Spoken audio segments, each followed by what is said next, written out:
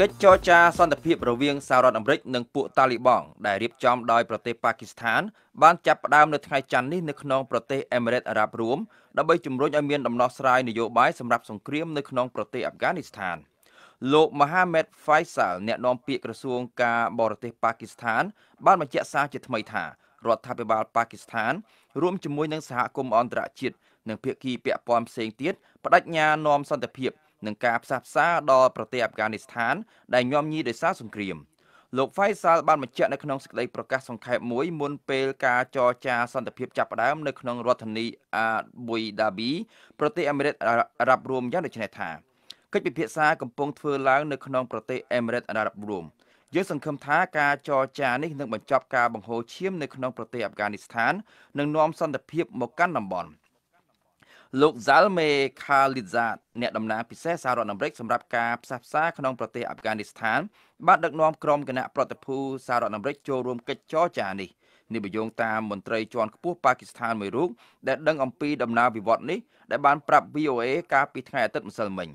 មន្ត្រីដែលថ្លែងក្នុងលក្ខខណ្ឌសមមិនបញ្ចេញឈ្មោះនេះបានបញ្ជាក់ថារដ្ឋាភិបាលប៉ាគីស្ថានបានសម្របសម្រួលការពិភាក្សានេះបន្ទាប់ពីប្រធានាធិបតីអាមេរិកលោក Donald Trump សរសេរលិខិតមួយច្បាប់ផ្ញើទៅកាន់នាយករដ្ឋមន្ត្រីប៉ាគីស្ថានលោកអ៊ីមរ៉ានខានកាលពីដើមខែនេះឲ្យជួយសហការនាំពួកតាលីបង់មកកាន់តុចរចាសន្តិភាពលោកហ្សាប៊ីប៊ូឡាអ្នកនាំពាក្យក្រុមតាលីបង់បានបញ្ជាក់ប្រាប់ VOA អំពីការចូលរួមចរចារបស់ខ្លួនជាមួយមន្ត្រីអាមេរិកនៅថ្ងៃច័ន្ទនេះប៉ុន្តែបានបន្ថែមថាអ្នកតំណាងមកពីប្រទេសអាមេរិកអារ៉ាប់រួមប៉ាគីស្ថាននិងអារ៉ាប៊ីសាអូឌីតក៏ចូលរួមនៅក្នុងការពិភាក្សានេះផងដែរ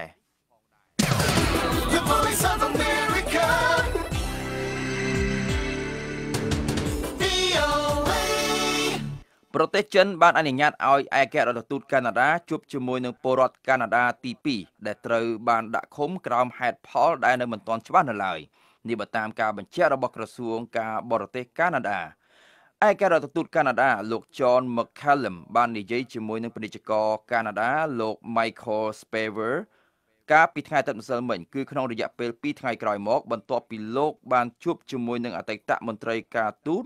លោក Michael Kovrig ដែលជាពលរដ្ឋកាណាដាម្នាក់ទៀតដែលត្រូវរដ្ឋាភិបាលចិនចាប់ដាក់ឃុំផងដែរសេចក្តីប្រកាសរបស់ក្រសួងការបរទេសកាណាដាបានបញ្ជាក់កាលពីថ្ងៃអាទិត្យម្សិលមិញថាលោក John McCallum នឹងបន្តផ្តល់សេវាផ្នែកកុងស៊ុលដល់លោក Spavor និងស្វែងរកវិធីបន្ថែមទៀតដើម្បីជួបលោករដ្ឋាភិបាលចិនបានឃុំឃាំងលោក Spavor និងលោក Kovrig បន្ទាប់ពីប៉ូលីសកាណាដាបានចាប់ខ្លួនអ្នកស្រីមេងវ៉ាន់ជូប្រធានផ្នែកហិរញ្ញវត្ថុក្រុមហ៊ុន Huawei របស់ចិនកាលពីដើមខែនេះនៅក្នុងទីក្រុង Vancouver ប្រទេសកាណាដាតាមសំណើរបស់សហរដ្ឋអាមេរិក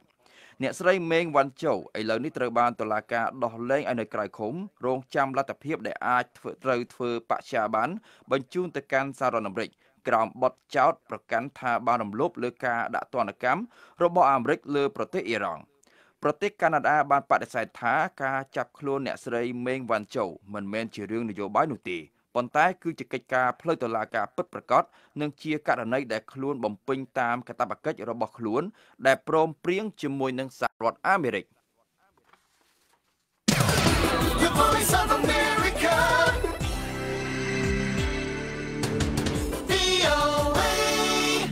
ដំណើរការរដ្ឋាភិបាលសហរដ្ឋអាមេរិកមួយផ្នែកអាចនឹងត្រូវបិទនៅពាក់កណ្ដាលយប់ថ្ងៃសុក្រសប្តាហ៍នេះប្រសិនបើសេតវិមាននិងសមាជិកសភាមិនឯកភាពគ្នាលើគម្រោងចំណាយថ្មីសម្រាប់រដ្ឋាភិបាលនោះទេគម្រោងចំណាយដែលត្រូវឯកភាពគ្នានោះមានទាំងកញ្ចប់ថវិកាសម្រាប់សំណើរបស់លោកប្រធានាធិបតី Donald Trump នៅក្នុងការសាងសង់ជញ្ជាំងព្រំដែនជាប់ប្រទេសមិចស៊ិកផងដែរការចំណាយរបស់រដ្ឋាភិបាលប្រហែល 75% រហូតដល់ខែកញ្ញាឆ្នាំក្រោយត្រូវបានអនុម័តរួចរាល់ហើយប៉ុន្តែការចំណាយដែលនៅពិភាក្សាគ្នាគឺមានដូចជាថវិកាឆ្នាំ2019សម្រាប់ក្រសួងសន្តិសុខមាតុភូមិនិងថវិកាដែលអាចទៅរួចសម្រាប់ការសាងសង់ជញ្ជាំងព្រំដែនផងដែរប៉ុន្តែថវិកាចំនួន$5,000 លានដែលលោក Trump ចង់បានសម្រាប់ការសាងសង់ជញ្ជាំងព្រំដែនក្នុងទឹកប្រាក់ចំនួន$20,000 លានត្រូវបានគណៈបកប្រជាធិបតេយ្យនិងសមាជិកគណៈបកសាធារណរដ្ឋមួយចំនួនប្រឆាំងកន្លងមកគណៈបកប្រជាធិបតេយ្យចង់ផ្ដល់ថវិកាច្រើនបំផុតចំនួន$1,600 លានដល់លោក Trump សម្រាប់ការពង្រឹងសន្តិសុខព្រំដែនមិនមែនសម្រាប់សាងសង់ជញ្ជាំងព្រំដែននោះទេ ការបិទរដ្ឋាភិបាលដែលយូរបំផុតក្នុងប្រវត្តិសាស្ត្រអាមេរិកគឺមានរយៈពេល21ថ្ងៃដែលបានចាប់ផ្ដើមពីថ្ងៃទី16ខែធ្នូឆ្នាំ1995ការបិទរដ្ឋាភិបាលយូរបំផុតទី2ក្នុងប្រវត្តិសាស្ត្រអាមេរិកគឺកើតឡើងកាលពីខែតុលាឆ្នាំ2013ដែលមានរយៈពេល16ថ្ងៃនេះបញ្យោងតាមការបញ្ជាក់របស់ការិយាល័យគ្រប់គ្រងនិងថវិការបស់សហរដ្ឋអាមេរិកប្រសិនបើរដ្ឋាភិបាលនឹងត្រូវបិទមួយផ្នែកនៅថ្ងៃសុក្រខាងមុខនេះបុគ្គលិករដ្ឋាភិបាលប្រហែល 380,000 នាក់អាចនឹងត្រូវផ្អាកពីការងារជាបណ្ដោះអាសន្ន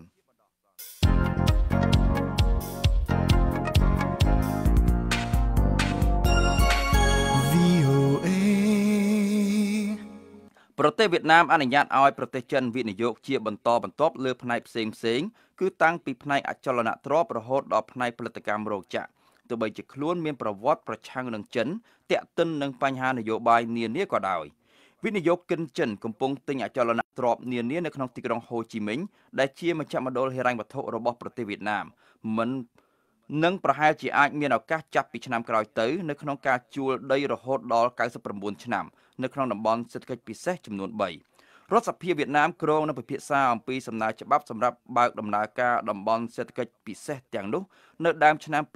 2019បន្ទាប់ពីបានផ្អាកពីរដងរួចមកហើយនៅក្នុងឆ្នាំនេះដោយសារមានការតវ៉ាពីប្រជាពលរដ្ឋសម្ពាធដែលក្រុមហ៊ុនចិនទទួលរងដោយសារការដំឡើងពន្ធគយរបស់សហរដ្ឋអាមេរិកបានធ្វើឲ្យក្រុមហ៊ុនចិនទាំងនោះមួយចំនួនងាកទៅវិនិយោគនៅក្នុងប្រទេសវៀតណាមដែលជាប្រទេសមួយដែលសហរដ្ឋអាមេរិកមិនចាត់ទុកថាជាគូប្រជែងផ្នែកពាណិជ្ជកម្មចាប់តាំងពីឆ្នាំមុនមកការវិនិយោគរបស់ចិនលើផ្នែកអចលនទ្រព្យលំនៅឋានរស់នៅកម្រិតខ្ពស់នៅក្នុងទីក្រុងហូជីមិញបានកើនពី 2% ដល់ 31%នេះបញ្យោងតាមការបញ្ជាក់របស់ក្រុមហ៊ុនអចលនទ្រព្យអាជីវកម្ម CBRE ជាងនេះទៀតអ្នកទេសចរចិនទៅលើប្រទេសវៀតណាមកើនចំនួន 49% ពីឆ្នាំ2016ដល់ឆ្នាំ2017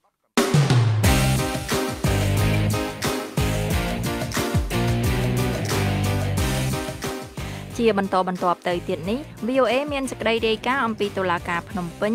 ចោទអ្នកបកប្រែឲ្យសារព័ត៌មាន Russia Today របស់រុស្ស៊ីបាត់ញុះញង់ឲ្យមានការរើសអើងវៀតណាមផ្ដល់ឱកាសឲ្យឥណ្ឌាបង្កើតឥទ្ធិពលប្រឆាំងនឹងចិនហើយនឹងកម្មវិធី Hello VOA ប្រចាំខែស្ដីអំពីសម្លេងជំនាន់ថ្មីនៅរាត្រីនេះយើងនឹងពិភាក្សាអំពីផលប៉ះពាល់នៃបច្ចេកវិទ្យាទៅលើទីផ្សារការងារដូច្នេះបើសិនជាលោកអ្នកនាងចង់ចូលរួមសួរសំណួរនៅក្នុងកម្មវិធី Hello VOA នេះសូមទូរស័ព្ទមកយើងខ្ញុំលេខ012 51 51 94ហើយលោកអ្នកនាងក៏អាចសរសេរសំណួររបស់លោកអ្នកនាងនៅលើទំព័រ Facebook ដែលមានអាសយដ្ឋាន facebook.com/voa ខ្មែរ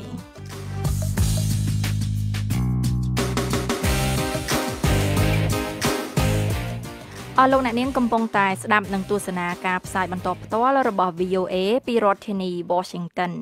សកម្មជនសិទ្ធិពលករដែលជួយបកប្រែដល់ការផលិតភាពយន្តឯកសារអំពីការជួញដូរផ្លូវភេទមួយដោយបណ្ដាញព័ត៌មាន Russia Today ត្រូវបានចោទពីបទញុះញង់ឲ្យមានការរើសអើងមន្ត្រីសិទ្ធិមនុស្សយល់ថាលោករតមុនីដែលជាអ្នកបកប្រែសម្រាប់ការផលិតកុននោះមិនមែនជាអ្នកទទួលខុសត្រូវចំពោះខ្លឹមសារនៃខ្សែភាពយន្តនោះទេដែលលោកជឿថាបានបង្កការខឹងសម្បារដល់អាជ្ញាធរកម្ពុជាលោកហុលរស្មីនៃ VOA ជូនសេចក្តីរាយការណ៍នេះពីរាជធានីភ្នំពេញដូចតទៅលោករតមុនីវ័យ47ឆ្នាំអ្នកបកប្រែឲ្យសារព័ត៌មាន Russia Today ហៅកាត់ថា RT ដែលទទួលបានថវិកាពីរដ្ឋាភិបាលទីក្រុងមូស្គូត្រូវបានសាលាដំបងរាជធានីភ្នំពេញចោទប្រកាន់ពីបទញុះញង់តាមមាត្រា496នៃក្រមព្រហ្មទណ្ឌរបស់ប្រទេសកម្ពុជានេះបើតាមការបញ្ជាក់របស់ភរិយាលោករតមុនីនិងមន្ត្រីតុលាការអ្នកស្រីឡុងគឹមហៀងដែលជាសកម្មជនការពារសិទ្ធិដីធ្លីផងនោះបានប្រាប់ VOA នៅថ្ងៃច័ន្ទនេះថាតុលាការក្រុងភ្នំពេញបានសម្រេចចោទប្រកាន់ស្វាមីអ្នកស្រីថាបានប្រព្រឹត្តអំពើញុះញង់នាំឲ្យមានការរើសអើងយ៉ាងណាក៏ដោយអ្នកស្រីបានបញ្ជាក់ឲ្យដឹងទៀតថាស្ថានភាពផ្លូវចិត្តស្វាមីអ្នកស្រីពេលនេះមានភាពប្រសើរជាងពីពេលមុនគាត់ស្មារតីនឹងណូឡើងវិញគ្រាន់បើជាងពីមុនហើយមិនទាន់គេកាត់បាត់ចោតគេចោតហើយគឺពីបាត់ការញុះញង់ឲ្យមានការរើសអើងនឹងឯងហើយមិនដឹងថាតើគេនឹងប្រកាសថ្ងៃណាកាត់ទោសថ្ងៃណាអីយ៉ាងម៉េចយើងអត់ដឹងទេព្រោះពេលនេះមេធាវីគាត់កំពុងតែធ្វើការរឿងនឹងហើយគាត់កំពុងតែធ្វើការដើម្បីសុំជួបប្តីខ្ញុំហើយដើម្បីដាក់ពាក្យស្នើសុំឲ្យប្តីខ្ញុំបាននៅក្រៅឃុំប៉ុន្តែមិនដឹងថាយ៉ាងណាទេកាលពីសប្តាហ៍មុនលោករតមុនីត្រូវបានសាលាដំបងរាជធានីភ្នំពេញសម្រេចឃុំខ្លួន នៅមន្ទីរឃុំឃាំងព្រៃសរដើម្បីបន្តនីតិវិធីស៊ើបសួរការសម្រេចឃុំខ្លួនលោករតមនីដែលជាប្រធានសហព័ន្ធសហជីពកម្មករសំណង់កម្ពុជាផងនោះកើតមានឡើងបន្ទាប់ពីលោកត្រូវបានអាជ្ញាធរថៃចាប់បញ្ជូនមកប្រទេសកម្ពុជាតាមការស្នើសុំរបស់អាជ្ញាធរកម្ពុជាលោកលីសុផាណារាជអាជ្ញារងនិងជាអ្នកនាំពាក្យសាលាដំបងរាជធានីភ្នំពេញបានបញ្ជាក់ឲ្យ VOA ដឹងតាមសារទូរស័ព្ទចល័តនៅល្ងាចថ្ងៃច័ន្ទនេះថាចៅក្រមស៊ើបសួរបានសម្រេចឃុំខ្លួនលោករតមនីបណ្ដោះអាសន្នពីបទញុះញង់ឲ្យមានការរើសអើងតាមមាត្រា496នៃក្រមព្រហ្មទណ្ឌតាំងពីសប្តាហ៍មុនមាត្រា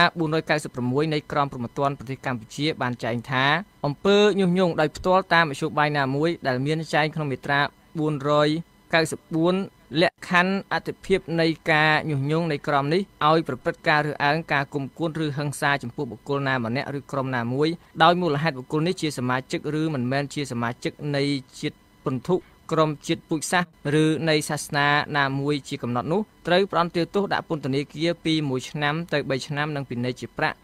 ពី2លានរៀលឬប្រមាណជាជិត$500អាមេរិកទៅ6លានរៀលឬប្រមាណជាជិត$1,500អាមេរិកប្រសិនបើការញុះញង់នេះគ្មានប្រសិទ្ធភាពទេសកម្មជនសិទ្ធិពលកររដ្ឋមនីបានរត់ភៀសខ្លួនទៅទីក្រុងបាងកកជាទីដែលលោករងចាំទិដ្ឋាការសុំសិទ្ធិជ្រកកោននៅប្រទេសហូឡង់ដើម្បីគេចវេះពីការចាប់ខ្លួនរបស់អាជ្ញាធរកម្ពុជាលោកត្រូវបានចាប់ខ្លួនដោយប៉ូលីសថៃនៅទីក្រុងបាងកកកាលពីថ្ងៃទី7ខែធ្នូកន្លងទៅហើយឃុំខ្លួននៅឯមជ្ឈមណ្ឌលឃុំឃាំងអន្តោប្រវេសន៍ថៃរហូតដល់ថ្ងៃពុធកាលពីសប្តាហ៍មុនពេលដែលលោកត្រូវបានបញ្ជូនមកប្រទេសកម្ពុជាវិញលោកសឹងសានករណាអ្នកនាំពាក្យសមាគមការពារសិទ្ធិមនុស្សអាត់ហុកមានប្រសាសន៍បញ្ជាក់ VOA នៅថ្ងៃច័ន្ទនេះថាមេធាវីរបស់សមាគមអាត់ហុកកំពុងស្វាស្វែងដាក់ពាក្យសុំការពីក្តីឲ្យលោករតមនីដែលលោកអះអាងថាមិនមែនជាអ្នកទទួលខុសត្រូវនៅខ្លឹមសាររបស់ខ្សែភាពយន្តផលិតដោយសារព័ត៌មាន RT របស់រុស្ស៊ីនោះទេលោកថ្លែងថា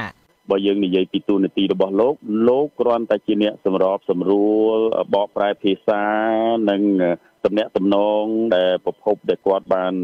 ចង់លើកឡើងពីបញ្ហារឿងរបស់គាត់ឲ្យសាធារណជនបានដឹងតែប៉ុណ្ណោះហើយរឿងនេះយើងពិនិត្យមើលទៅថាវាជារឿងមួយដែលមានការស្ម័គ្រចិត្តពីប្រភពដែលគាត់មានការធ្វើចង់បង្ហាញដល់សាធារណជនណាហើយចឹងហើយបានជាមានការមិនបាត់បង់នៅអត្តសញ្ញាណអីជាដើមហ្នឹងមន្ត្រីសិទ្ធិមនុស្សរូបនេះមានប្រសាសន៍បន្តថាខាងបណ្ដាញព័ត៌មាន RT របស់ប្រទេសរុស្ស៊ីធ្លាប់បានបញ្ជាក់ថារឿងដែលផលិតឡើងនេះគឺធ្វើឡើងដោយការស្ម័គ្រចិត្តរបស់តួសម្ដែងក្នុងរឿងពោលគឺមិនមានការរៀបចំទុកជាមុនណាស់នោះទេលោកសឹងសានករណាបញ្ជាក់ទៀតថាការធ្វើទុកបុកម្នេញមកលើលោករតមនីនឹងបង្កការភ័យខ្លាចដល់ពលរដ្ឋខ្មែរទៀតដែលប្រកបរបរស្រដៀងគ្នានឹងលោករតមនីនេះលោកមានប្រសាសន៍ថាយើងឃើញថាมันកើតចំតែទៅលើលោករដ្ឋមនីនេះទេយើងឃើញថាអ្នកអាជីពធ្វើកិច្ចការផ្នែកនេះនៅក្នុងប្រទេសកម្ពុជាហ្នឹងក៏មានការព្រួយបារម្ភដែរពីព្រោះវាគ្រាន់តែជាការធ្វើវិជ្ជាជីវៈមួយក្នុងន័យជួយសម្របសម្រួលឲ្យកសែតបរទេសដែលគេបានមកសុំច្បាប់នៅក្នុងប្រទេសកម្ពុជាដែលគេអនុញ្ញាតឲ្យធ្វើហើយពួកគាត់គ្រាន់តែបំពេញតួនាទីហ្នឹងជួយសម្របសម្រួលឲ្យអ្នកកសែតទាំងអស់ហ្នឹងគាត់បានធ្វើកិច្ចការរបស់គាត់ទៅជាមួយនឹងប្រភពដែលគេចង់បំភ្លឺនឹងតែប៉ុណ្ណោះភាពយន្តឯកសារមានចំណងជើងថាម្ដាយខ្ញុំលោកខ្ញុំ My Mother Sold Me ដែលផលិតដោយបណ្ដាញព័ត៌មានរដ្ឋប្រទេសរុស្ស៊ីឈ្មោះ Russia Today RT បានធ្វើឲ្យរដ្ឋាភិបាលកម្ពុជាខឹងសម្បារហើយចោទថាភាពយន្តឯកសារនោះគឺជាការផ្ដិតឡើងមុនអាជ្ញាធរថៃធ្វើការបញ្ជូនខ្លួនលោករតមនីមកកម្ពុជាកាលពីថ្ងៃពុធសប្តាហ៍មុននោះអង្គការឃ្លាំមើលសិទ្ធិមនុស្សអន្តរជាតិ Human Rights Watch បានអំពាវនាវមិនឲ្យរដ្ឋាភិបាលថៃបញ្ជូនអ្នកជួយបកប្រែឲ្យបណ្ដាញសារព័ត៌មានរបស់រុស្ស៊ី RT នេះមកកម្ពុជានោះទេអង្គការឃ្លាំមើលសិទ្ធិមនុស្សអន្តរជាតិជឿថាមានហេតុផលជាច្រើនដែលនឹងបង្ហាញថាលោករតមនីនឹងប្រឈមការធ្វើទុកបុកម្នេញដែលមានជាប់ពាក់ព័ន្ធនឹងហេតុផលនយោបាយការឃុំខ្លួនមិនត្រឹមត្រូវនិងការធ្វើបាបនៅក្នុងប្រទេសកម្ពុជាប៉ុន្តែភ្លាមនោះលោកឆៃគឹមខឿនអ្នកនាំពាក្យនគរបាលជាតិទាត់ចោលការអធិប្បាយរបស់អង្គការឃ្លាំមើលសិទ្ធិមនុស្សអន្តរជាតិហើយស្នើឲ្យអង្គការសិទ្ធិមនុស្សដែលមានមូលដ្ឋាននៅសហរដ្ឋអាមេរិកមួយនេះមកចុះអង្កេតស្វែងរកការពិតដោយផ្ទាល់នៅកម្ពុជា VOA បានផ្ញើសំណួរទៅអង្គភាពទទួលបន្ទុកកិច្ចការសារព័ត៌មានរបស់បណ្ដាញព័ត៌មាន RT អំពីការចាប់ខ្លួនលោករដ្ឋមនី តែមិនទាន់មានការឆ្លើយតបនៅឡើយមកដល់ពេលបញ្ចប់សេចក្តីរាយការណ៍នេះរាយការណ៍ពីរាជធានីភ្នំពេញខ្ញុំហុលរស្មី VOA ដែលមានដូចជាការធ្វើសមយុទ្ធទាហានជើងទឹករួមគ្នានិងការរុករកប្រេងរួមគ្នាជាដើមដើម្បីទប់ទល់នឹងការបង្កើនឥទ្ធិពលរបស់ចិននៅក្នុងសមុទ្រចិនខាងត្បូងលោក Ralph Jennings នៃ VOA រាយការណ៍អំពីរឿងនេះពីទីក្រុងតៃប៉េកោះតៃវ៉ាន់ហើយលោកភីសុភាដាជួនសេចក្តីប្រាយសម្រួលដូចតទៅភាពជឿនលឿននៃទំនាក់ទំនងរវាងប្រទេសវៀតណាមនិងឥណ្ឌានឹងជួយឲ្យប្រទេសទាំងពីរទប់ទល់នឹងការពង្រីកឥទ្ធិពលរបស់ចិនក្នុងទ្វីបអាស៊ីដែលក្នុងនោះមានទាំងសមុទ្រចិនខាងត្បូងដែលមានចំនួនផងដែរនេះបញ្យងតាមការបញ្ជាក់របស់អ្នកសិក្សាស្រាវជ្រាវនានាអំពីកិច្ចការទ្វីបអាស៊ីទំនាក់ទំនងរវាងឥណ្ឌានិងវៀតណាមបានរីកចម្រើនម្ដងទៀតដោយវាបានបង្ហាញយ៉ាងច្បាស់នៅក្នុងអំឡុងសប្តាហ៍ទី3នៃខែវិច្ឆិកានៅពេលដែលប្រធានាធិបតីឥណ្ឌាលោក Sri Ramnath Kovind ធ្វើទស្សនកិច្ចនៅក្នុងប្រទេសវៀតណាមចំនួន3ថ្ងៃលោកបានជួបជាមួយប្រធានាធិបតីវៀតណាមលោក Nguyen Phu Trong ក្នុងចំនួនពិភាក្សាបិទទ្វារមួយដំណើរទស្សនកិច្ចនេះបានធ្វើឲ្យមិត្តភាពដែលលូតលាស់លឿននិងយូរឆ្នាំមកហើយតាំងពីទសវត្សរ៍1970មកនេះកាន់តែរឹងមាំបន្ថែមទៀតទំនាក់ទំនងរវាងប្រទេសទាំងពីរបានចាប់ផ្ដើមនៅទសវត្សរ៍1970ដែលនៅពេលនោះមេដឹកនាំវៀតណាមនានាជ្រើសយកឥណ្ឌាដើម្បីធ្វើឲ្យគោលនយោបាយការបរទេសរបស់ខ្លួនមានភាពចម្រុះទំនាក់ទំនងនេះបានលោតឆ្ពោះទៅមុខនៅក្នុងឆ្នាំ2016នៅពេលដែលប្រទេសទាំងពីររួមសហប្រតិបត្តិការគ្នាក្នុងភាពជាដៃគូយុទ្ធសាស្ត្រដ៏ទូលំទូលាយនាពេលបច្ចុប្បន្ននេះប្រទេសទាំងពីរព្រួយបារម្ភពីការពង្រីកឥទ្ធិពលរបស់ប្រទេសចិនលោក Samuel Lavani អនុប្រធានគម្រោងអាស៊ីខាងត្បូងនៃមជ្ឈមណ្ឌលស្រាវជ្រាវគោលនយោបាយរបស់សហរដ្ឋអាមេរិកនិយាយដូចនេះថាដោយសារតែមានការព្រួយបារម្ភអំពីភាពកក្លឿនរបស់ចិនរដ្ឋាភិបាលឥណ្ឌាព្យាយាមពង្រឹងសមត្ថភាពរបស់រដ្ឋាភិបាលវៀតណាមដើម្បីទប់ទល់ជាមួយនឹងប្រទេសចិននិងដើម្បីពង្រីកឥទ្ធិពលរបស់ឥណ្ឌាក្នុងតំបន់អាស៊ីអាគ្នេយ៍ដើម្បីប្រជែងជាមួយនឹងវត្តមានដែលកំពុងកើនឡើងរបស់ចិនក្នុងតំបន់អាស៊ីខាងត្បូងប្រទេសវៀតណាមនិងប្រទេស4ផ្សេងទៀតប្រឆាំងនឹងការទាមទាររបស់ប្រទេសចិននៅក្នុងការកាន់កាប់សមុទ្រចិនខាងត្បូងចំនួនប្រហែល 90% ប្រទេសវៀតណាមនិងចិនមានចំនួនដ៏ប្រឡាយជាមួយគ្នានៅលើសមុទ្រកាលពីឆ្នាំ1974និងឆ្នាំ1988និងបានបុកនាវាគ្នាទៅវិញទៅមកកាលពីឆ្នាំ2014ប្រទេសចិនបានយកឯកសារប្រវត្តិសាស្ត្រដើម្បីជាទឹកតាងគាំទ្រការទាមទារកាន់កាប់របស់ខ្លួនលើសមុទ្រចិនខាងត្បូងប្រទេសឥណ្ឌាដែលមានទីតាំងនៅខាងលិចឧបទ្វីបឥណ្ឌូចិនមិនបានទាមទារកាន់កាប់សមុទ្រដែលស្ថិតនៅខាងកើតប្រទេសវៀតណាមនោះទេប៉ុន្តែកាលពីឆ្នាំមុនកងកម្លាំងយោធាចិននិងឥណ្ឌារាប់រយនាក់បានប្រយុទ្ធគ្នានៅលើតំបន់ខ្ពង់រាបភ្នំហេម៉ាឡៃដែលជាតំបន់ជម្លោះរវាងប្រទេសចិននិងប្រទេសប៊ូតង់ដែលជាសម្ព័ន្ធមិត្តរបស់ឥណ្ឌាប្រទេសឥណ្ឌាក៏ប្រឆាំងនឹងចិនផងដែរដោយសារចិនបានគាំទ្រប្រទេសប៉ាគីស្ថានដែលមានជម្លោះព្រំដែនជាមួយខ្លួនប្រទេសឥណ្ឌាក៏បានខ្នះខ្នែងជួយប្រទេសអូស្ត្រាលីជប៉ុននិងសហរដ្ឋអាមេរិកផងដែរដើម្បីល្បាតសមុទ្រនានានៅទ្វីបអាស៊ីដែលនៅទីនោះប្រទេសចិនបានធ្វើឲ្យប្រទេសផ្សេងទៀតមានការព្រួយបារម្ភដោយសារប្រទេសចិនបានចាក់បំពេញដីនៅលើកោះតូចៗដែលក្នុងករណីខ្លះគឺសម្រាប់ប្រើប្រាស់ផ្នែកយោធាប្រទេសទាំងនោះចង់ឲ្យសមុទ្រចិនខាងត្បូងដែលមានទំហំ 3.5 សែនគីឡូម៉ែត្រការ៉េនេះបើកចំហជាអន្តរជាតិជាជាងស្ថិតក្រោមការគ្រប់គ្រងរបស់ចិនលោកទ្រង់វៀននាយកមជ្ឈមណ្ឌលសិក្សាកិច្ចការអន្តរជាតិនៃសាកលវិទ្យាល័យសង្គមសាស្ត្រនិងមនុស្សសាស្ត្រក្នុងទីក្រុងហូជីមិញប្រទេសវៀតណាមនិយាយដូចនេះថា I think that Vietnam wants India to play more active role in the Southeast Asian region. ខ្ញុំគិតថាវៀតណាមចង់ឲ្យឥណ្ឌាមានតួនាទីសកម្មជាងមុនក្នុងតំបន់អាស៊ីខាងត្បូងដោយសារតែវៀតណាមដឹងថាឥណ្ឌាមិនសូវជាសកម្មប៉ុន្មានទេនៅក្នុងក្រុមប្រទេសចំនួន4ដែលក្នុងនោះមានសហរដ្ឋអាមេរិកឥណ្ឌាអូស្ត្រាលីនិងជប៉ុនឥណ្ឌានិងវៀតណាមបានធ្វើសមយុទ្ធយោធារួមគ្នារបស់ពួកគេដំបូងនៅឈូងសមុទ្របង់ហ្គាល់កាលពីខែតុលាដើម្បីពង្រឹងទំនាក់ទំនងផ្នែកការងារនេះបញ្យងតាមការផ្សាយរបស់សារព័ត៌មាន Press Trust of India ប្រទេសឥណ្ឌាបានផ្ដល់ឥណទានចំនួន$500 លានឲ្យវៀតណាមដើម្បីទិញសព្វាវុធនិងបានស្នើឲ្យមានប្រព័ន្ធផ្ដល់ដំណឹងជាមុនអំពីសមុទ្រចិនខាងត្បូងដែលអាចបញ្ជូនទិន្នន័យរលកយក្សស៊ូណាមីទៅឲ្យប្រទេសវៀតណាមវៀតណាមនិងឥណ្ឌានឹងប្រើប្រាស់ការរុករកប្រេងឥន្ធនៈដើម្បីពង្រឹងជំហររបស់ពួកគេនៅក្នុងសមុទ្រចិនខាងត្បូងដើម្បីអាចទទួលបានប្រយោជន៍ពីនេះបញ្យងតាមការទស្សន៍ទាយរបស់អ្នកវិភាគនានាប្រទេសវៀតណាមនិងឥណ្ឌាបានធ្វើពាណិជ្ជកម្មខ្លាំងក្លាជាមួយគ្នារួចមកហើយដោយការធ្វើពាណិជ្ជកម្មរវាងប្រទេសទាំងពីរមានតម្លៃ$12,800 លាននៅរវាងឆ្នាំ2017និងឆ្នាំ2018នេះបញ្យងតាមការបញ្ជាក់របស់ក្រសួងការបរទេសឥណ្ឌាឥ អនុប្រធានសហភាពពាណិជ្ជកម្មឥណ្ឌានៃប្រទេសវៀតណាមបានបញ្ជាក់ការពីឆ្នាំមុនថាការធ្វើពាណិជ្ជកម្មទ្វេភាគីនេះគួរតែកើនដល់ចំនួន$15,000 លានអាមេរិកនៅត្រឹមឆ្នាំ2020ការវិនិយោគរបស់ឥណ្ឌាក្នុងប្រទេសវៀតណាមកាលនោះមានចំនួន$2,000 លានក្នុងរយៈពេល4ឆ្នាំចុងក្រោយនេះក្រុមហ៊ុនសាខារបស់ក្រុមហ៊ុនប្រេងនិងឧស្ម័នធម្មជាតិរបស់រដ្ឋាភិបាលឥណ្ឌាបានសហការជាមួយនឹងក្រុមហ៊ុនផលិតប្រេងវៀតណាម Petro Vietnam Exploration Production Corporation ដើម្បីស្វែងរកប្រេងនិងឧស្ម័ននៅក្នុងសមុទ្រចិនខាងត្បូងអ្នកជំនាញនិយាយថាប្រទេសចិនប្រហែលជាកំពុងសង្កេតមើលអំពីកិច្ចសហប្រតិបត្តិការនេះយ៉ាងយកចិត្តទុកដាក់ប្រទេសវៀតណាមកំពុងត្រូវការជំនាញនិងការវិនិយោគពីក្រៅប្រទេសដើម្បីស្វែងរកឧស្ម័ននិងប្រេងនៅក្នុងសមុទ្រដ៏វែងអន្លាយរបស់ខ្លួនទាំងក្រុមហ៊ុនប្រេងក្នុងស្រុកនិងក្រុមហ៊ុនប្រេងបរទេសនឹងអាចរកចំណូលបានពីការរកឃើញប្រេងណាមួយលោក Maxwell Brown បុគ្គលិកជាន់ខ្ពស់នៃក្រុមហ៊ុនប្រឹក្សាអាជីវកម្ម Desan Sierra and Associates ក្នុងទីក្រុងហូជីមិញបាននិយាយថា The issue of oil is probably one of the larger political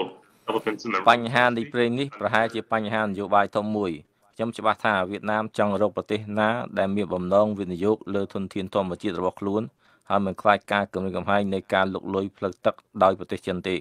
ក្រុមហ៊ុន Repsol ដែលជាក្រុមហ៊ុនរកប្រេងរបស់ប្រទេសអេស្ប៉ាញបានលះបង់នូវគម្រោងមួយដែលអនុញ្ញាតដោយរដ្ឋាភិបាលវៀតណាមនៅក្នុងសមុទ្រចិនខាងត្បូងកាលពីខែមីនាដោយសារសម្ពាធពីប្រទេសចិននេះបញ្យោងតាមការផ្សាយរបស់សារព័ត៌មាននៅពេលនោះប្រទេសវៀតណាមឥឡូវនេះកំពុងពិចារណាលើគម្រោងរុករកឧស្ម័នមួយដែលមានទឹកប្រាក់$4,600 លានអាមេរិកជាមួយនឹងក្រុមហ៊ុន Exxon Mobil នេះបញ្យោងតាមការបញ្ជាក់របស់ក្រុមហ៊ុនដៃគូក្នុងប្រទេសវៀតណាម CNG Vietnam Joint Stock Company ប្រទេសចិនក៏បានទាមទារទីតាំងដូចគ្នានោះដែរលោក Carl Sayer សាស្ត្រាចារ្យចូលនិវត្តន៍នៃសាកលវិទ្យាល័យ New South Wales នៃប្រទេសអូស្ត្រាលីបាននិយាយថា Vietnam is always trying to get them to do more exploration and India ប្រទេសវៀតណាមតែងតែព្យាយាមតាក់ទាញពួកគេឲ្យធ្វើការរុករកប្រេងច្រើនជាងមុនហើយឥណ្ឌាមានការប្រុងប្រយ័ត្នក្នុងការគ្រប់គ្រងទីតាំងប្រេងណាដែលមិនអំណោយផលឬក៏ទទួលយកទីតាំងប្រេងណាដែលមានការប្រទាំងប្រទេសជាមួយនឹងចិនលោក Mohan Malik សាស្ត្រាចារ្យផ្នែកសន្តិសុខទ្វីបអាស៊ីនៃមជ្ឈមណ្ឌលអាស៊ីប៉ាស៊ីហ្វិក Daniel K.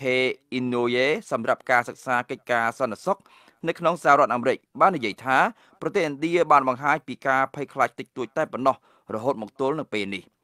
លោកបានបញ្ជាក់ដូចនេះថារដ្ឋាភិបាលក្រុងប៉េកាំងបានតវ៉ាប្រឆាំងនឹងសកម្មភាពរុករកប្រេងរួមគ្នារវាងវៀតណាមនិងឥណ្ឌានៅសមុទ្រចិនខាងត្បូងអស់រយៈពេលជិត1ទសវត្សរ៍មកហើយប៉ុន្តែរដ្ឋាភិបាលក្រុង New Delhi បានបដិសេធក្នុងការចាកចេញតាមរយៈការធ្វើសម្ពយុទ្ធកងទ័ពជើងទឹករួមគ្នានិងការសម្ចតនាវាឥណ្ឌានៅកំពង់ផែវៀតណាមរដ្ឋាភិបាលឥណ្ឌាកំពុងបង្ហាញឲ្យរដ្ឋាភិបាលក្រុងប៉េកាំងឃើញថាការពង្រីកឥទ្ធិពលរបស់កងទ័ពជើងទឹករបស់ចិននឹងត្រូវប្រឈមជាមួយនឹងការពង្រីកឥទ្ធិពលរបស់ទាហានជើងទឹកឥណ្ឌានៅក្នុងសមុទ្រចិនខាងត្បូង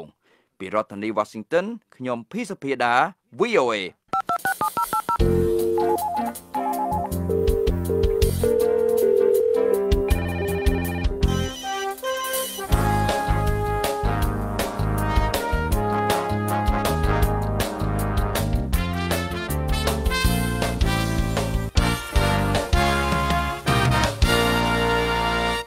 អស់លោកអ្នកនាងជាទីមេត្រីតទៅទៀតនេះជាកម្មវិធី Hello VOA ប្រចាំខែស្ដីអំពីសម្លេងចំនួនថ្មី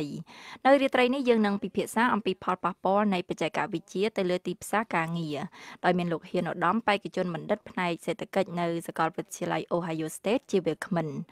ហើយក្រោយពីកម្មវិធី Hello VOA នេះលោកភីសុភាដានឹងជូនព័ត៌មានអន្តរជាតិបញ្ចប់ឥឡូវនេះនាងខ្ញុំសូមជូនកម្មវិធីនេះទៅកញ្ញាស្រីលក្ខណាដែលជាអ្នកសម្របសម្រួលកម្មវិធី Hello VOA នៅរាត្រីនេះលក្ខណាសូមអញ្ជើញចាសូមអរគុណអ្នកស្រី Morivan ចាហើយនាងខ្ញុំសូមស្វាគមន៍ប្រិមិត្តមកកាន់កម្មវិធី Hello VOA សំឡេងចំនួនថ្មីប្រចាំខែធ្នូ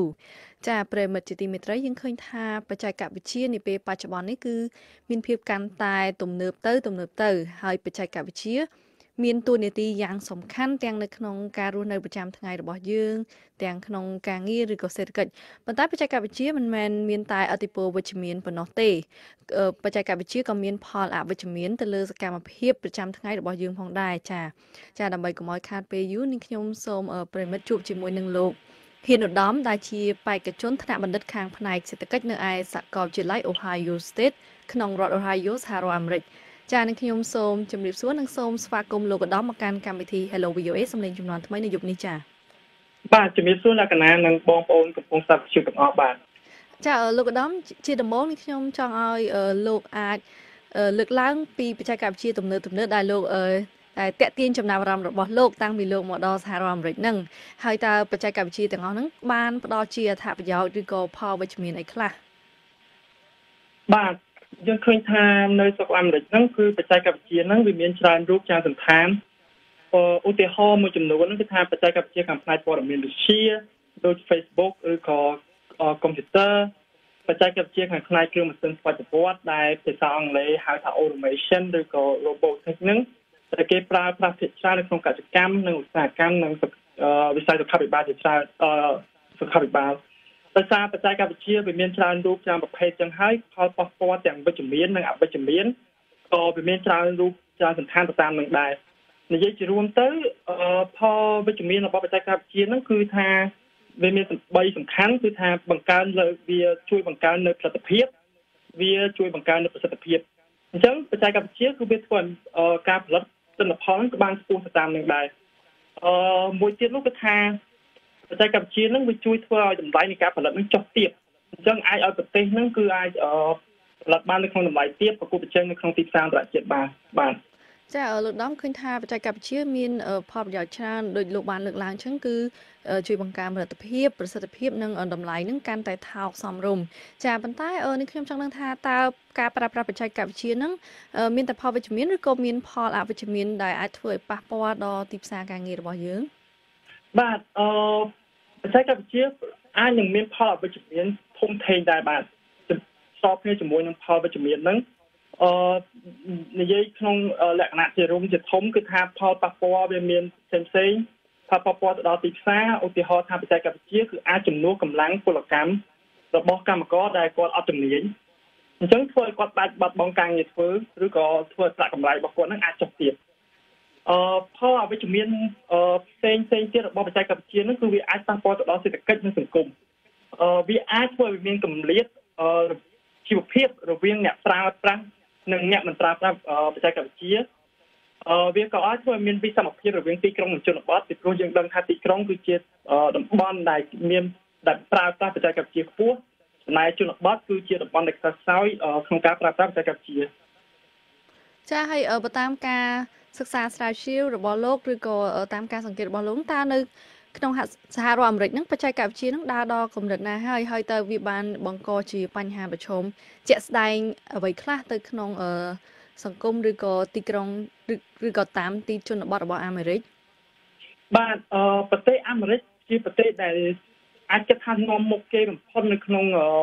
ខ្សែបច្ចេកវិទ្យាទំនើបហ្នឹងគឺសឹងថានាំមុខជាងប្រទេសនៅតំបន់អឺរ៉ុបហើយនិងប្រទេសជប៉ុនទៀតបាទបើនិយាយពីទីផ្សារការងារវិញគឺថានៅអាមេរិករាល់ថ្ងៃហ្នឹងគឺកម្មករអត់ជំនាញហ្នឹងក៏ត្រូវបានចំនួនដល់គ្រឿងម៉ាស៊ីនស្វ័យប្រវត្តិជាក់ស្ដែងយើងឃើញជួបប្រទេសជារៀងរាល់ថ្ងៃនៅពេលដែលយើងទៅផ្សារទំនើបយើងឃើញថាភាគច្រើនហ្នឹងគឺថានៅតាមទីផ្សារហ្នឹងគឺគេដាក់គ្រឿងម៉ាស៊ីនអញ្ចឹងអ្នកទិញគាត់ឡើងសឹងកន្លែងត្រូវការអ្នកគិតលុយឯងគាត់ទៅគេគាត់ក្រោយគាត់ទិញរួចគាត់ទៅធ្វើការគិតលុយជាមួយនឹងគ្រឿងម៉ាស៊ីនដូចគ្នានឹងដែរនៅតាមធនាគារជាដើមការដាក់លុយការដកលុយសេវាកម្មផ្សេងៗហ្នឹងឥឡូវគេធ្វើតាមប្រូក្រាមជាមួយទូរស័ព្ទឬក៏គេធ្វើតាមម៉ាស៊ីនស្ទឹងទាំងអស់ឧទាហរណ៍មួយសំខាន់មួយទៀតដែលយើងឃើញថាតេទៀងចំណាប់អារម្មណ៍របស់ប្រជាពលរដ្ឋអាមេរិកហ្នឹងគឺថាតេតងជាមួយនឹងទីផ្សារអនឡាញមានក្រុមហ៊ុនធំមួយគឺក្រុមហ៊ុន Amazon ដែលជាក្រុមហ៊ុនលក់របស់អនឡាញធំជាងគេបំផុតនៅលើលោកស្ទឹងតែនៅលើលោកគឺថាក្រុមហ៊ុនហ្នឹងគឺគាត់លក់របស់អនឡាញហើយគាត់អាចដឹកជញ្ជូនរបស់អស់ហ្នឹងទៅតាមផ្ទះរបស់អតិថិជនទៀតដោយក្នុងតម្លៃទាបតែប្រជាជនភាគច្រើនហ្នឹងគាត់ថ្លៃសឹងទៅផ្សាយគាត់សុខចិត្តទិញរបស់អនឡាញហើយឲ្យក្រុមហ៊ុន Amazon ហ្នឹងដឹកមកដល់ផ្ទះគាត់អញ្ចឹងហាងភាគច្រើនហើយសារមួយចំនួនធំហ្នឹងត្រូវបានបិទទ្វារដោយសារ Amazon ចាសូមអរគុណលោកឧត្តមចាលោកអ្នកនាងកំពុងតែស្ដាប់កម្មវិធី Hello VOA សំឡេងជំនាន់ថ្មី Direct from Washington, the voice of America, VOA ចាប្រិមត្តជាទីមេត្រីលោកអ្នកនាងកំពុងតែស្ដាប់និងទស្សនាកម្មវិធី Hello VOA សំឡេងចំនួនថ្មីដែលមានលោកហ៊ីនឧត្តមបេក្ខជនថ្នាក់បណ្ឌិតខាងផ្នែកសេដ្ឋកិច្ចនៅឯសាកលវិទ្យាល័យ Ohio State ជាវាគ្មិនដែលយើងកំពុងតែពិភាក្សាអំពីផលប៉ះពាល់របស់បច្ចេកវិទ្យាទៅលើទីផ្សារការងារចាឥឡូវលោកឧត្តមបានលើកឡើងពីផលប៉ះពាល់របស់បច្ចេកវិទ្យានឹងទៅក្នុងសង្គមរបស់អាមេរិកប៉ុន្តែនេះខ្ញុំចង់ងាកមកក្នុងករណីស្រុកខ្មែរយើងវិញតើការប្រើប្រាស់បច្ចេកវិទ្យានឹងមានច្រើនហើយឬនៅចាបាទពេលបានខ្ញុំឃើញថាមានច្រើននៅពេលវិសមការម្ដងពេលខ្ញុំពេលសម្លេងពីវិសមការបាកងហ្នឹងខ្ញុំទៅលេងផ្ទះទៅលេងឪពុកម្ដាយបងប្អូនមិត្តភ័ក្តិនៅស្រុកខ្មែរយើងហ្នឹងខ្ញុំឃើញថាបច្ចេកវិទ្យាទូទៅឋាននៅស្រុកខ្មែរនៅមានកម្រិតបើធៀបជាមួយនឹងប្រទេសអភិវឌ្ឍន៍ដូចប្រទេសអាមេរិកជាដើមដោយឃើញថាតែនៅមានលក្ខណៈច្រើនឃើញថាមានបច្ចេកវិទ្យាថ្មីច្រើនប្រើនៅក្នុងនៅប្រទេសខ្មែរយើងទំលើកឧទាហរណ៍ពីរឿងទីផ្សារអនឡាញហ្នឹងឃើញថានៅស្រុកខ្មែរយើងហ្នឹងទីផ្សារអនឡាញហ្នឹងក៏កំពុងតែរីកដុះដាលច្រើនដែរនៅក្នុងនៅស្រុកខ្មែរបាទចាហើយតើលោកអាចលើកឧទាហរណ៍ថាតើបច្ចេកវិទ្យាហ្នឹងមានផលប៉ះពាល់អីខ្លះនៅក្នុងសង្គមខ្មែរយើងឧទាហរណ៍ជាក់ស្ដែងណាមួយជាក់ស្ដែងបាទខ្ញុំសូមលើកឧទាហរណ៍មួយដែលប្រជាពលរដ្ឋខ្មែរយើងភាគច្រើនគាត់បានស្គាល់បានដឹងឬក៏គាត់បានជួបប្រទះផ្ទាល់ខ្លួនតែម្ដងបាទឧទាហរណ៍ដូចជាកោយន្តឬក៏ tractor ដែលពួកគាត់ប្រើក្នុងវិស័យកសិកម្មបាទសំណួរសួរថាតើកោយន្តឬ tractor នោះផ្ដល់ផលប្រយោជន៍អ្វីខ្លះដល់កសិករផលប្រយោជន៍ទី1របស់កោយន្តគឺថាវាបង្កើនទិន្នផលហើយវាបន្ថយនៅតម្លៃនៅក្នុងការផលិតអញ្ចឹងកសិករយើងដែលគាត់ប្រើប្រាស់កោយន្តឬ tractor នោះគាត់អាចប្រកួតប្រជែងក្នុងទីផ្សារបានដូច្នេះគាត់អាចរកប្រាក់កម្រៃបានខ្ពស់ជាងមុននឹងជាផលប្រយោជន៍ទី1ផលប្រយោជន៍ទី2នោះគឺថាឥឡូវនេះកសិករយើងនោះគាត់អត់សូវត្រូវការកម្លាំងពលកម្មរបស់កូនគាត់ទៀតទេព្រោះគាត់មានកោយន្តជួយហើយចឹងបើកូនគាត់នៅក្នុងវ័យសិក្សាគាត់អាចឲ្យកូនគាត់ទៅសាលារៀនដើម្បីរៀនសូត្រហើយបើកូនគាត់នៅក្នុងវ័យរកការងារធ្វើគាត់អាចទៅរកធ្វើការងារធ្វើនៅតាមទីក្រុងជាដើមនេះជាផលប្រយោជន៍របស់កោយន្តឬក៏ tractor នៅក្នុងសម្រាប់កសិករយើងចុះផលប៉ះពាល់អវិជ្ជមានវិញតើវាមានអីខ្លះផលប៉ះពាល់អវិជ្ជមានអាចមានច្រើនបាទផលប៉ះពាល់អវិជ្ជមានទី1គឺថាសម្រាប់កសិករដែលគាត់គ្មានចំណេះដឹងក្នុងការប្រើកោយន្តឬក៏គាត់អត់មានលទ្ធភាពក្នុងការទិញកោយន្តមកប្រើគាត់អាចប្រកួតប្រជែងក្នុងទីផ្សារបានទេអញ្ចឹងគាត់ធ្វើឲ្យគាត់នឹងបាត់បង់ប្រាក់ចំណូលអញ្ចឹងកោយន្តវាធ្វើឲ្យវាមានគម្លាតជីវភាពរវាងអ្នកចេះប្រើកោយន្តនិងអ្នកមិនចេះប្រើកោយន្តចំណុចទី2នោះគឺថាឥឡូវកូនគាត់នឹងអាចទៅសាលារៀនសូត្របានហើយដោយសារកោយន្តនឹងចំនួនកម្លាំងគាត់នៅក្នុងការជួយឪពុកម្ដាយគាត់ក្នុងការធ្វើកសិកម្មអញ្ចឹងឥឡូវវាតម្រូវឲ្យសង្គមយើងនឹងត្រូវធ្វើយ៉ាងណាគ្រប់គ្រងសាលាគ្រប់គ្រងគ្រូបង្រៀនដល់ពួកគាត់ព្រោះឥឡូវគាត់ត្រូវការទៅសាលាចំណុចផលប៉ះពាល់ទី3នោះគឺថាសម្រាប់កូនគាត់ដែលគ្រប់អាយុធ្វើការងារហ្នឹងសង្គមត្រូវតែបង្កើតការងារឲ្យបានគ្រប់គ្រាន់សម្រាប់ដល់ពួកគាត់អញ្ចឹងគាត់អត់មានការងារធ្វើហើយពេលគាត់ធ្វើចំណាក់ស្រុកមនុស្សនៅទីក្រុងឬមកធ្វើការនៅទីក្រុងនោះវាអាចធ្វើឲ្យមានបញ្ហាជាច្រើនដែរដល់ទីក្រុងឧទាហរណ៍ថាវាធ្វើឲ្យផ្ទះការជួលផ្ទះហ្នឹងវាឡើងថ្លៃហើយគាត់អាចត្រូវតម្រូវការសេវាកម្មសុខភាពហ្នឹងក៏វាឡើងថ្លៃចឹងហ្នឹងជាផលប៉ះពាល់ដល់ជាបន្ទុករបស់សង្គមមួយទៀតដែរចំណុចផលប៉ះពាល់សំខាន់ចុងក្រោយដែលខ្ញុំចង់លើកមកបង្ហាញគឺថាការធ្វើចំណាក់ស្រុករបស់យុវជនមករស់នៅទីក្រុងវាធ្វើឲ្យទីជនបទហ្នឹងបាត់បង់កម្លាំងពលកម្មដែលជាកម្លាំងពលកម្មហ្នឹងគឺវាមានសក្តានុពលភាពនៅក្នុងការអភិវឌ្ឍសេដ្ឋកិច្ចនៅជនបទអញ្ចឹងកាលណាទីជនបទគាត់បាត់បង់កម្លាំងពលកម្មវាធ្វើឲ្យវាមានគម្លាតសេដ្ឋកិច្ចរវាងជនបទនិងទីក្រុងចាអរគុណលោកឧត្តមឥឡូវនាងខ្ញុំឥឡូវមានលោកអ្នកស្ដាប់មួយរូបគឺលោកវិសាលមកពីខាងកំពង់ចាមមកពីខាងខេត្តកំពង់ចាមលោកគាត់ចង់មានសំណួរសួរទៅលោកចាបាទចាសូមអញ្ជើញសូមជម្រាបសួរលោកវិសាល bao conជំរាបសួរដល់នាងលក្ខណៈអ្នកសម្របសម្រួល VOA និងវាគ្មិនផងបាទបាទខ្ញុំចង់សួរទៅកាន់លោកវាគ្មិនចេះពាក់ព័ន្ធទៅវិជ័យកិច្ចវិទ្យាហ្នឹងហើយខ្ញុំក៏ជាអ្នកតាមដាននៅក្នុងប្រព័ន្ធបច្ចេកវិទ្យាទំនើបសម័យបច្ចុប្បន្នតាក់ទងទៅរឿងបញ្ហាសេដ្ឋកិច្ចហើយដូចវាគ្មិនលើកឡើងពីការរឿងអនឡាញអ្នកដែលរកស៊ីប៉ុន្តែខ្ញុំមាននៅតែមើលឃើញថាចំនួនអ្នកប្រើប្រាស់នៅបច្ចេកវិទ្យាលើទីផ្សារតាមរយៈអនឡាញហ្នឹងក៏វានៅតិចដែរបើនិយាយទៅបានក្នុងទីក្រុងទីទួលបើនិយាយវាតាមខេត្តខ្ញុំវិញគឺតិចហើយខ្ញុំចង់សួរទៅកាន់វាគ្មិនថាដើម្បីឲ្យវាមានអាចហៅថាសន្ទុះនៃភាពជឿនលឿននៅបច្ចេកវិទ្យាហ្នឹងសម្រាប់ប្រើប្រាស់ទៅដល់តាមតំបន់ជនបទខេត្តអីហ្នឹងតើគួរនឹងតម្លៃប្រើប្រាស់នៃប្រព័ន្ធបច្ចេកវិទ្យាហ្នឹងវាអាចធ្វើយ៉ាងម៉េចឲ្យវាសមរម្យទៅតាមអាជីវភាពរបស់ប្រជាពលរដ្ឋដែលរកបានហើយម្យ៉ាងទៀតខ្ញុំចង់សួរទៅវាគ្មិនថាការដែលប្រើប្រាស់ប្រព័ន្ធបច្ចេកវិទ្យាលើទីផ្សារទាំងអនឡាញអីគឺនិយាយចំវ័យចាប់ពីពាក់កណ្ដាលទៅដល់មនុស្សចាស់ពី40ឆ្នាំទៅគឺអត់មានឃើញប្រើអីទេឃើញមួយទេតើអ្នកដែលរកស៊ីហើយបើសម្រាប់ក្មេងៗអាហ្នឹងគ្រាន់មានខ្លះតែអញ្ចឹងខ្ញុំពាក់ព័ន្ធទាំងចំណុចមួយទៀតឲ្យវាគ្មិនលើកឡើងពីរឿងគោយន្តអញ្ចឹងដូចថាខ្ញុំមើលទៅសេដ្ឋកិច្ចប្រទេសខ្មែរវាដូចអត់មានកន្លែងណាមួយដែលធ្វើឲ្យកសិករពួកខ្ញុំហ្នឹងដែលថាជំរឿសយកប្រើប្រាស់គោយន្តបានព្រោះវាទីមួយទិន្នផលដែលធ្វើបានតម្លៃវាថោកអត់ទីផ្សារលក់ចេញទៅវាបានទៀតហើយតម្លៃដែលយើងទិញគោយន្តបង់លក់អីគឺវាធន់ធ្ងរពេកអញ្ចឹងគាត់សុខចិត្តនៅតែប្រើគោប្រើរទេះអីចឹងណាអញ្ចឹងខ្ញុំឃើញថាចឹងដើម្បីបង្កើនប្រសិទ្ធភាពនៃបច្ចេកវិទ្យាចង់ឲ្យជំរុញទៅផ្នែកកសិកម្មព្រោះខ្មែរយើងភាគច្រើនជាកសិករចឹងក៏ត្រូវការប្រើប្រាស់លើប្រព័ន្ធហ្នឹងអត់ចង់ប្រើកម្លាំងបាយហ្មងទេប៉ុន្តែវាអត់លុយតើយើងត្រូវមានយុទ្ធវិធីសាស្ត្រម៉េចដើម្បីទម្លាក់ទីផ្សារនៃទំនិញកសិកម្មប្រព័ន្ធបច្ចេកវិទ្យាផ្នែកកសិកម្មធ្វើឲ្យវាសមរម្យទៅតាមប្រជាពលរដ្ឋដែលអាចទទួលយកបាននិងប្រើប្រាស់បានណាអាហ្នឹងខ្ញុំចង់សួរប៉ុណ្្នឹងបាទសូមអរគុណចាសូមអរគុណលោកវិសាលចាលោកឧត្តមគឺគាត់ចង់សួរតាក់ទងនឹងធ្វើយ៉ាងណាដើម្បីឲ្យមានសន្ទុះនៃការប្រើប្រាស់បច្ចេកវិទ្យានឹងឲ្យកាន់តែខ្លាំងហើយមានប្រសិទ្ធភាពហើយមួយទៀតគាត់ចង់និយាយពីនឹងឲ្យការបង្កើតប្រសិទ្ធភាពរបស់បច្ចេកវិទ្យានឹងចាសូមអញ្ជើញលោក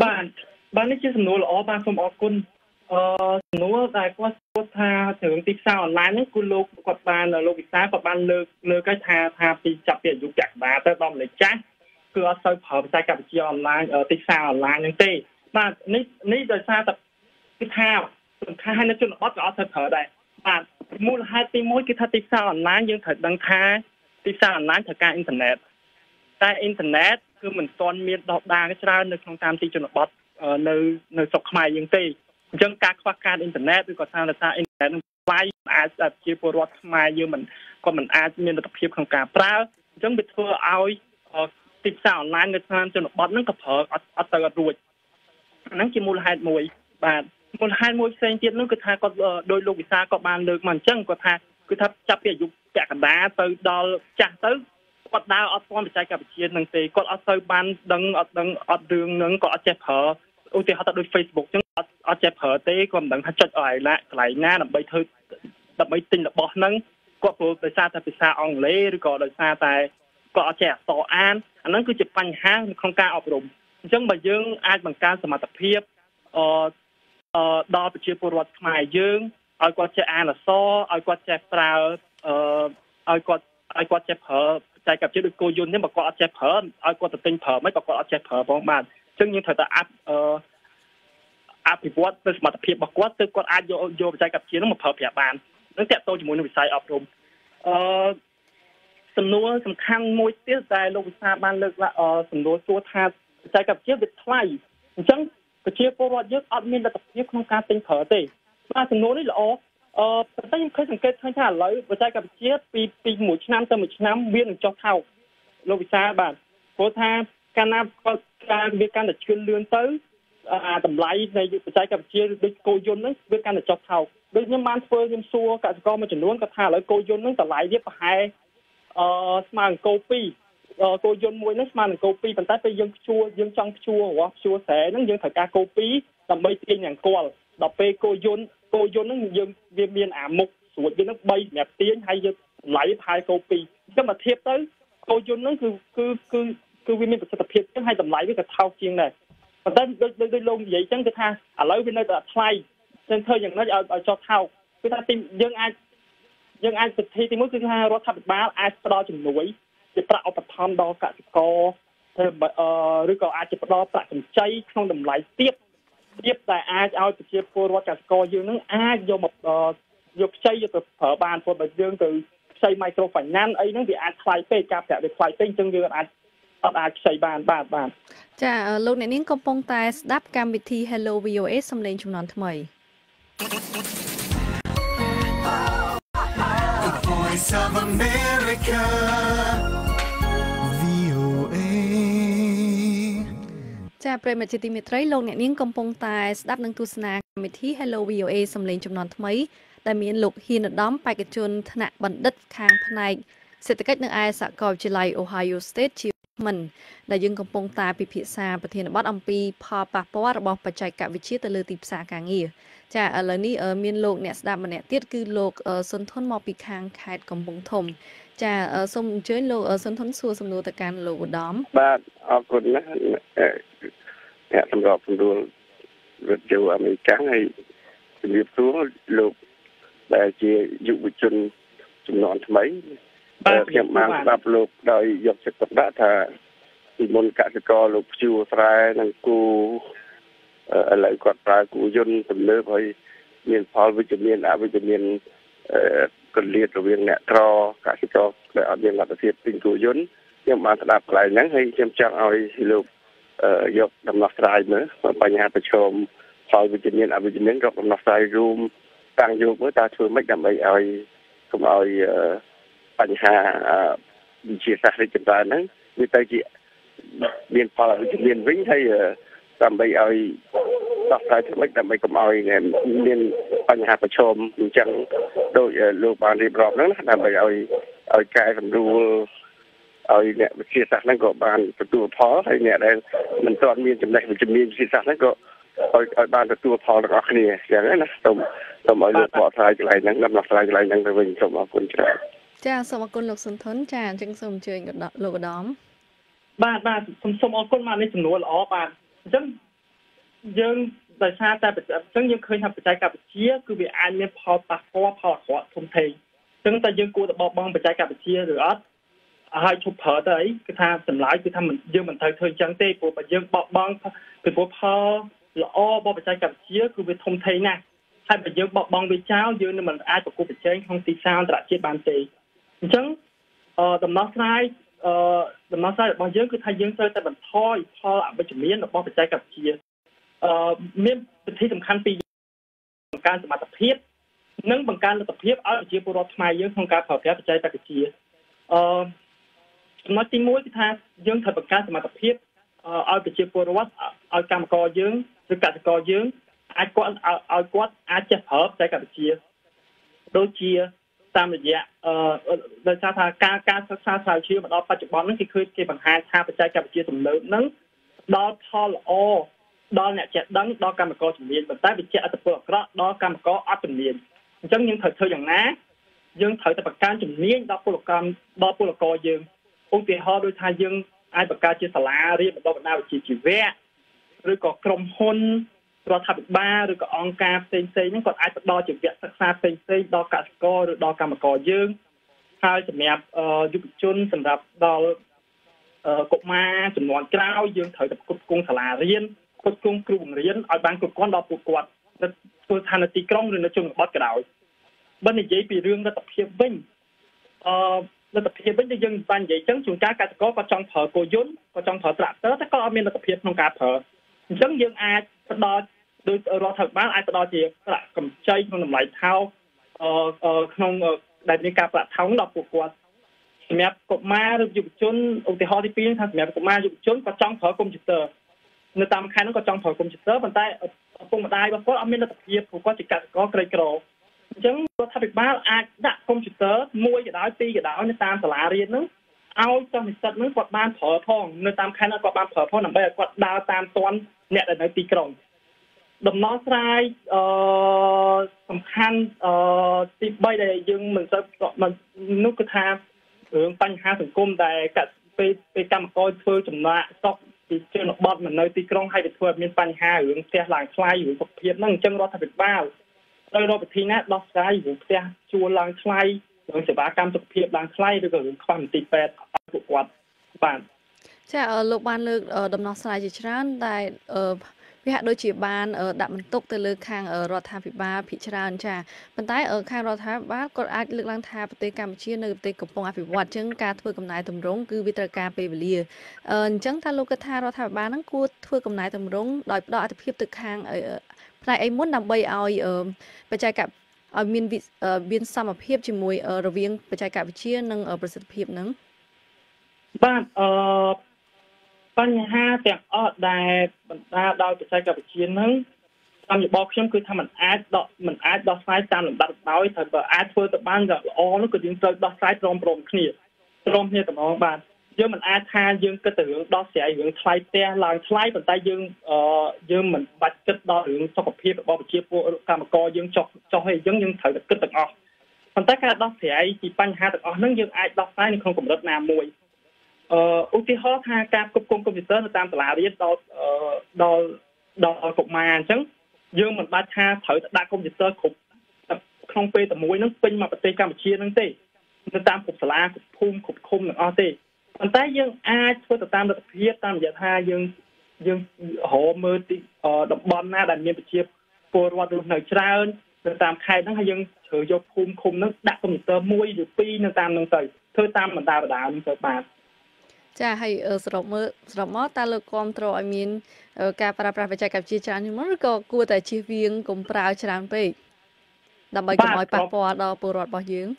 បាទសរុបមកគឺខ្ញុំថាខ្ញុំជំរុញឲ្យមានការប្រើប្រាស់បច្ចេកវិទ្យាឲ្យបានច្រើនជាងមុនឲ្យយុវជនយើងនឹងពង្រឹងសមត្ថភាពដើម្បីទាញយកផលប្រយោជន៍របស់បច្ចេកវិទ្យាហ្នឹងយកមកប្រើទើបយើងអាចប្រកួតប្រជែងនៅតាមជាមួយនឹងប្រទេសដទៃនៅក្នុងតំបន់ឬក៏នៅក្នុងក្រៅតំបន់យើងមិនអាចបបងមានចោលទេហើយព្រោះប្រទេសផ្សេងៗគេដើរទៅមុខហើយអញ្ចឹងយើងមិនអាចឈប់ត្រឹមហ្នឹងឈប់ដើរតាមគេទេយើងត្រូវរត់ឲ្យតាមឲ្យទាន់គេបាទយើងខ្ញុំឆ្លងមកទៀតថាកាលណាមានបច្ចេកវិទ្យាកាន់តែច្រើនអញ្ចឹងមានន័យថាតាមរោងចក្រហ្នឹងគាត់ប្រើប្រាស់ម៉ាស៊ីនច្រើនជាងមុនហើយកម្លាំងពលកម្មរបស់មនុស្សហ្នឹងគាត់ត្រូវការទៅជាងមុនអញ្ចឹងវាបង្កជាបញ្ហាដូចជាចំណាក់ស្រុកឯជាដើមតើលោកគិតថាតើធ្វើយ៉ាងម៉េចដើម្បីដោះស្រាយបញ្ហាហ្នឹងបាទនេះសំណួរល្អបាទវាថាមួយថ្ងៃមិនទាន់ដល់ថ្នាក់ហ្នឹងទេប៉ុន្តែវាអាចទៅដល់ថ្នាក់ហ្នឹងពេលមួយដែលម្ចាស់រោងចក្រហ្នឹងគាត់អាចជំនួសកម្មករអត់ជំនាញដោយគ្រឿងម៉ាស៊ីនអញ្ចឹងវាធ្វើឲ្យតម្រូវការកម្មករហ្នឹងអត់ជំនាញហ្នឹងវាធ្លាក់ចុះអញ្ចឹងកម្មករគាត់អាចបាត់បង់ការងារអញ្ចឹងហើយក្នុងការទទួលគាត់នៅមានការងារប្រាក់ខែគាត់ហ្នឹងអាចធ្លាក់ចុះហើយបើកាលណាគាត់ធ្លាក់ចុះអញ្ចឹងជីវភាពគាត់ក៏ដុនដាបអញ្ចឹងវាអាចប៉ះពាល់ដល់សុខភាពគាត់ឈឺច្រើនកម្មករយើងអញ្ចឹងវិធីដោះស្រាយគឺថាដូចបាននិយាយអញ្ចឹងគឺធ្វើមិនព្យាយាមបង្កើតសមត្ថភាពហើយនឹងលទ្ធភាពដល់ពួកគាត់ដើម្បីឲ្យពួកគាត់នឹងអាចប្រើប្រាស់បច្ចេកវិទ្យានឹងរស់នៅជាមួយបច្ចេកវិទ្យានឹង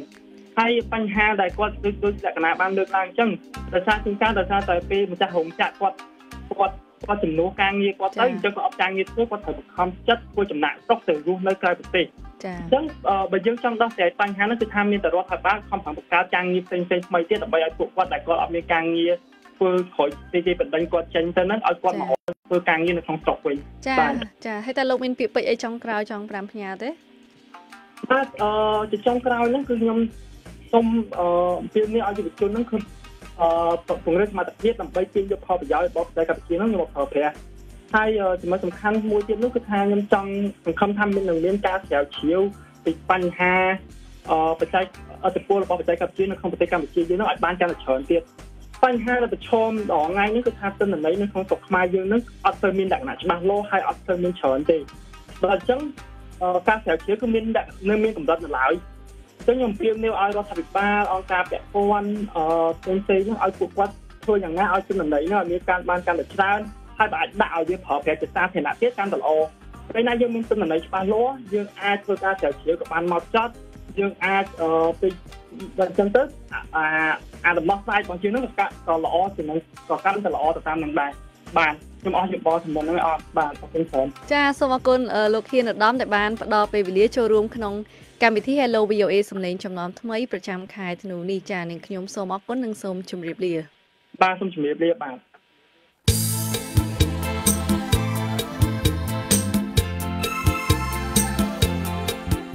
អស់លោកអ្នកនាងជាទីមេត្រីនៅក្នុងការផ្សាយរបស់ VOA នៅព្រឹកស្អែកនេះពីម៉ោង5ដល់ម៉ោង 5:30 នាទីសូមលោកអ្នកនាងរងចាំស្ដាប់សេចក្តីរាយការណ៍ព័ត៌មានថ្មីៗពីប្រទេសកម្ពុជាពីតំបន់អាស៊ីនិងពីជុំវិញពិភពលោក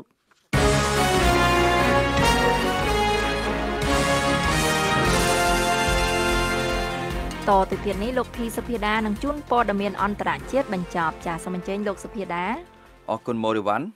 សេចក្តីព្រៀងនៃរបាយការណ៍មួយដែលរៀបចំសម្រាប់ព្រឹទ្ធសភាអាមេរិកនឹងត្រូវបានកាសែត Washington Post ទទួលបានបញ្ជាក់ថាប្រទេសរុស្ស៊ីបានប្រើគ្រប់បណ្ដាញសង្គមសំខាន់ៗតាមអ៊ីនធឺណិតទាំងអស់ដើម្បីផ្សព្វផ្សាយព័ត៌មានមិនពិតដល់អ្នកបោះឆ្នោតក្នុងគោលបំណងដើម្បីព្យាយាមធ្វើយ៉ាងណាឲ្យលោក Donald Trump ជាប់ឆ្នោតជាប្រធានាធិបតីអាមេរិកកាសែត Washington Post នេះបានបញ្ជាក់កាលពីថ្ងៃអាទិត្យម្សិលមិញថារបាយការណ៍នេះត្រូវបានរៀបចំដោយគម្រោងឃោសនាប្រើកុំព្យូទ័ររបស់សាកលវិទ្យាល័យ Oxford និងដោយក្រុមហ៊ុន Graphica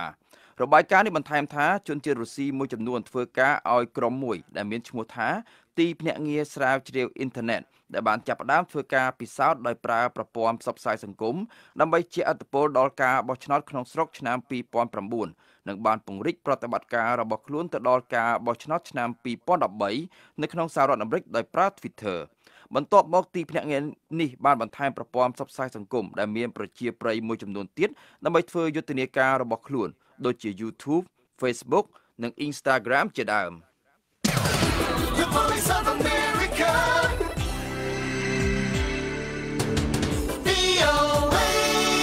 ប្រទេសអារ៉ាប៊ីសាអូឌីតបានឆ្លើយតបចំពោះសេចក្តីសម្រេចរបស់ព្រឹទ្ធសភាអាមេរិកដែលបញ្ចប់ការគាំទ្រផ្នែកយោធារបស់សហរដ្ឋអាមេរិកសម្រាប់សង្គ្រាមនៅក្នុងប្រទេសយេម៉ែននិងរិះគន់ព្រះអង្គម្ចាស់រាជទាយាទអារ៉ាប៊ីសាអូឌីតទាក់ទិននឹងករណីឃាតកម្មលើអ្នកកាសែតលោក Jamal Khashoggi ក្រសួងការបរទេសអារ៉ាប៊ីសាអូឌីតបានបញ្ជាក់នៅក្នុងសេចក្តីប្រកាសមួយថាព្រះរាជាណាចក្រអារ៉ាប៊ីសាអូឌីតថ្កោលទោសគោលជំហរចុងក្រោយរបស់ព្រឹទ្ធសភាសហរដ្ឋអាមេរិកដែលផ្អែកលើការចោទប្រកាន់គ្មានភ័ស្តុតាងនិងរិះគន់លើការជ្រៀតជ្រែកដោយត្រង់ៗរបស់សហរដ្ឋអាមេរិកក្នុងកិច្ចការផ្ទៃក្នុងប្រទេសអារ៉ាប៊ីសាអូឌីតកាលពីសប្តាហ៍មុនព្រឹទ្ធសភាអាមេរិកបានសម្រេចសន្យាបញ្ចប់ការគាំទ្រយោធារបស់សហរដ្ឋអាមេរិកសម្រាប់សង្គ្រាមក្នុងប្រទេសយេម៉ែននិងបានថ្កោលទោសលើករណីឃាតកម្មលើលោក Khashoggi ដោយហៅព្រះអង្គម្ចាស់រាជទាយាទ Mohammed bin Salman ថាជាអ្នកទទួលខុសត្រូវចំពោះការសម្លាប់នេះ The Voice of America តុលាការជាន់ខ្ពស់នៅក្នុងទីក្រុង New Delhi ប្រទេសឥណ្ឌាបានផ្តន្ទាទោសជាប់គុកមួយជីវិតដល់អ្នកនយោបាយឥណ្ឌាជើងចាស់មួយរូបក្រោមបទដែលអ្នកនយោបាយរូបនេះចូលរួមនៅក្នុងកុប្បកម្មប្រឆាំងនឹងលទ្ធិ Sikh កាលពីឆ្នាំ1984បន្ទាប់ពីមានហេតុការណ៍លួចធ្វើឃាតលើអតីតនាយករដ្ឋមន្ត្រីលោក Indira Gandhi មកតុលាការបានរកឃើញថាលោក Zajan Kumar អាយុ73ឆ្នាំមានកំហុសពីបទញុះញង់ក្រុមអ្នកតវ៉ានៅក្នុងអំឡុងពេលធ្វើកុប្បកម្មឆ្នាំ1984ដែលបានធ្វើឲ្យមនុស្សចំនួន 73,000 នាក់ដែលភាគច្រើនជាអ្នកកាន់លទ្ធិ Sikh ស្លាប់បាត់បង់ជីវិតនៅពេលនោះលោក Zajan Kumar គឺជានាយករដ្ឋមន្ត្រីនៃប្រទេសឥណ្ឌាប្រធានាធិបតីថ្មីនៃប្រទេសមិចស៊ិកកំពុងស្នើឲ្យវិនិយោគិននានាធ្វើការវិនិយោគលើគម្រោងផ្លូវរថភ្លើងម៉ាយ៉ាដែលជាខ្សែរថភ្លើងមួយភ្ជាប់ទៅកាន់កន្លែងបុរាណវិទ្យានិងទីតាំងទេសចរណ៍ប្រជាប្រិយនានាលោកប្រធានាធិបតី Andrés Manuel López Obrador បានចូលរួមនៅក្នុងពិធីសាសនាជាប្រពៃណីមួយកាលពីថ្ងៃអាទិត្យម្សិលមិញដោយបួងសួងដល់បុព្វបុរសនានាឲ្យប្រសិទ្ធពរដល់គម្រោងនេះឲ្យបានជោគជ័យអភិបាលរដ្ឋ Chiapas, Tabasco, Campeche, Quintana Roo និង Yucatan ក៏មានវត្តមាននៅក្នុងពិធីនោះដែរលោក López Obrador បានបញ្ជាក់ថាគម្រោងនេះទទួលបានថវិកាចំនួន$296 លានរួចមកហើយនៅក្នុងកញ្ចប់ថវិកាចំណាយឆ្នាំ2019របស់រដ្ឋាភិបាលប៉ុន្តែលោកថាគម្រោងនេះត្រូវការថវិកាពី741លានដល់$890 លានថែមទៀត នៅថ្ងៃច័ន្ទនេះរដ្ឋាភិបាលម៉ាឡេស៊ីបានដាក់ពាក្យបណ្ដឹងព្រហ្មទណ្ឌប្រឆាំងនឹងក្រុមហ៊ុនសាខានៃក្រុមហ៊ុន Goldman Sachs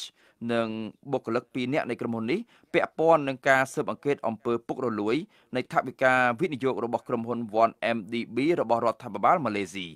អតីតបុគ្គលិកក្រុមហ៊ុន 1MDB ម្នាក់គឺអ្នកស្រី Jasmine Lu Aiswan និងលោក Joe Law ដែលជាហិរញ្ញការីក៏រងការចោទប្រកាន់ផងដែរការិយាល័យរដ្ឋមន្ត្រីក្រសួងយុតិធម៌ម៉ាឡេស៊ីបានបញ្ជាក់ថាអ្នកស្រី Jasmine Lu Aiswan និងលោក Joe Law បានគប់គិតជាមួយនឹងលោក Tim Lesner និងលោក Roger Uchongwa ដែលជាបុគ្គលិករបស់ក្រុមហ៊ុន Goldman Sachs ដើម្បីសោកប៉ាន់មន្ត្រីរដ្ឋាភិបាលម៉ាឡេស៊ីឲ្យជ្រើសរើសយកក្រុមហ៊ុន Goldman Sachs ដើម្បីធានាកងត្រាទឹកប្រាក់ចំនួន$6,500 លានអាមេរិក